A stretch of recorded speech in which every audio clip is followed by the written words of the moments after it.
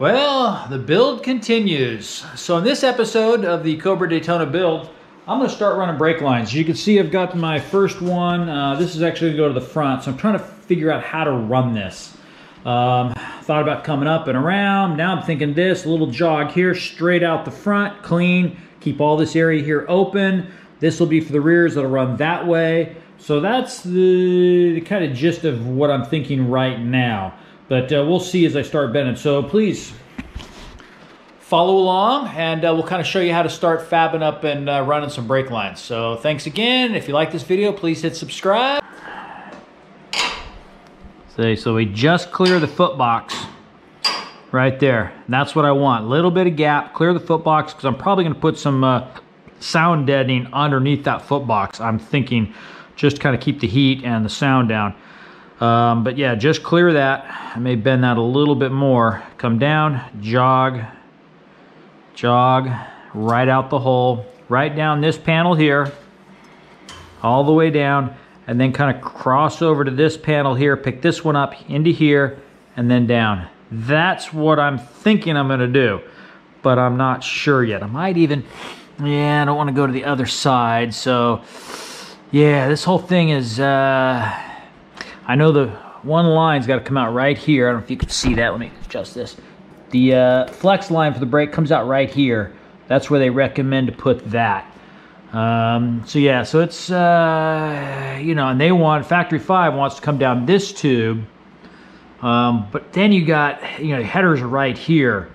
So my big concern is heat. So if I can keep this tube up higher till I cross over and get away from the headers, the happier I'm going to be. So definitely want to keep heat out of the brake lines. So that's why I'm thinking this tube.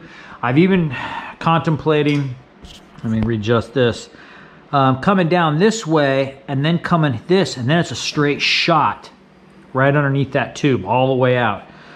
Just punch a small hole right up into here, you know, so I could basically almost even bring the tube this way and then straight on out. So that's a possibility too, but I would like to keep these things isolated. So if I need to pull out that one, this line's not in the way, and I don't need to crack the front. I can just do the back. As I said, I'm always thinking down the road, what if I have to change this? What if I have to replace that? So that's why I'm thinking here, here. So I'm clear of this one. That one's kind of, because that one's a real pain in the butt to get to. This one, if I ever have to change that one, is not fun. It's doable, but it is not fun.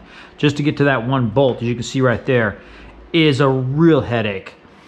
And then to try to get this rod to screw in and out of that is another headache. So as I said, this one, that one you don't want to have to. Even this one's tight because you got all this in here. But you can always pull this bracket out if you had to get to that one.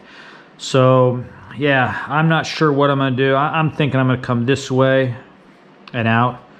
So, yeah, I don't know. We'll see. Now we're drilling for the plates where the hard line and the flexible line, the junction meet. So I'm putting them right where Factory 5 recommends, because I'm not sure where they should be until I get the brakes on, which I'm still waiting on parts. So that's not going to happen.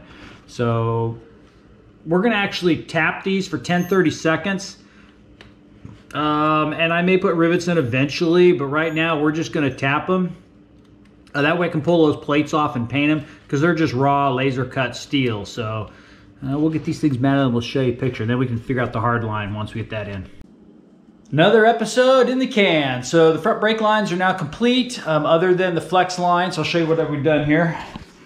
We've come out of the master cylinder, which actually, after thinking about it more, I should have went down underneath this tube, but I wanted to use the one hole that was already in there. Does it get the job done? Yes. Comes down here, cross over, pick up the joint, hard to flex over there, and then I did this quick, just a little like that. So turns out pretty good. I'm going to admit to a screw up here, so which is good. You guys can learn from my mistakes. So after digging for the brake, there's like a T adapter. I finally found it in box, I don't know, 26, whatever it was. And it's a totally different setup. It's got a 1 male on it. Am I allowed to say that in politically correct world? But I'm going to anyhow. With 2 females. So that's when I realized that really it can tie right into here and go straight into the adapter. And then I got online, looked at Paul's build, some other guys, and that's what they're all doing. So what I did is I basically complicated this whole thing the way I did it. So I'm gonna trim this here, flare this, go straight into it, out for the flex line, and then run 1 line all the way across and over. This will go to the rear brake. I can still use a lot of the holes I drilled, not a problem. We're gonna flip the, let me get up underneath here.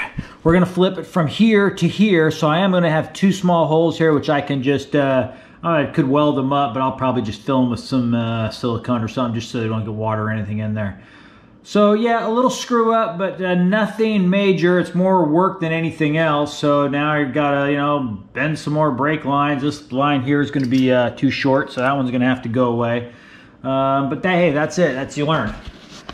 So learn from my mistakes. Do a little bit more research before you start your brake line. Thank you. So my second brake line iteration. You can see we're coming down here. I'm going to come out of here, do a quick bend back, down, follow the same route, and then come out over into here instead. Oh, sorry, over into here instead. So it gives you an idea of how I screwed it up, or didn't really lay it out. I mean, this does look pretty clean, pretty nice. So yeah, we'll continue on. Okay, so my brake line, front brake line redo is now complete. So we're coming in the same location, coming to here. I'm using this adapter on this side. So this is the rear of the car. Does a little loop down, across, same thing on the other side. So I think many guys on the forum have done this, and I just wasn't really thinking. I was actually working with my son this weekend, and you can't concentrate as much. You know, you're spending time with him, and you're not kind of thinking about it. So tonight I actually thought about it more and realized that that was not the right way to do it. So no harm, no foul. Just a little bit extra work, but you can see that it does look better. I've got to admit, it looks very clean that way. So thanks to some of the guys on the forum that have done this. Appreciate you watching another episode of the front brake line screw up. Thanks.